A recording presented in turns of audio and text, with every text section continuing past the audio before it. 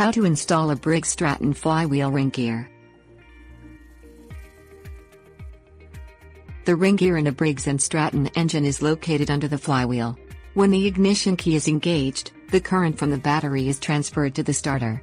This engages the gear from the starter against the ring gear, turning the engine over. The original ring gear is plastic. Under the heat of the engine it becomes brittle, and the teeth from the ring gear can begin to break off. Replacing the ring takes some knowledge of engine theory.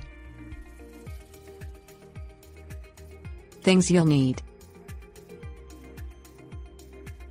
socket set, flywheel holder, flywheel puller, Phillips screwdriver, drill bit. Place the engine on a flat workbench. Remove the rotating screen screwed onto the top of the flywheel. Remove the blower housing covering the top of the engine using the socket set. Place the flywheel holder on the fan retainer that's bolted to the top of the flywheel.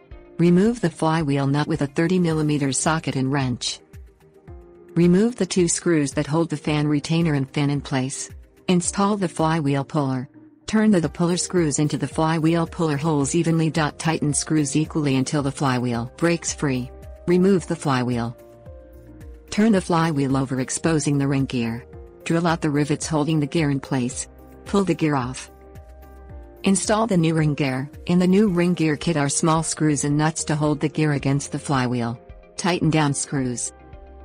Slide on the flywheel, screw on the fan and fan retainer. Bolt on the flywheel, reinstall blower housing and rotating screen. Tips: warnings. The replacement gear comes as a kit, and can be purchased in either plastic or aluminum. Even though the aluminum ring gear more expensive, it has twice the lifespan and worth the extra money.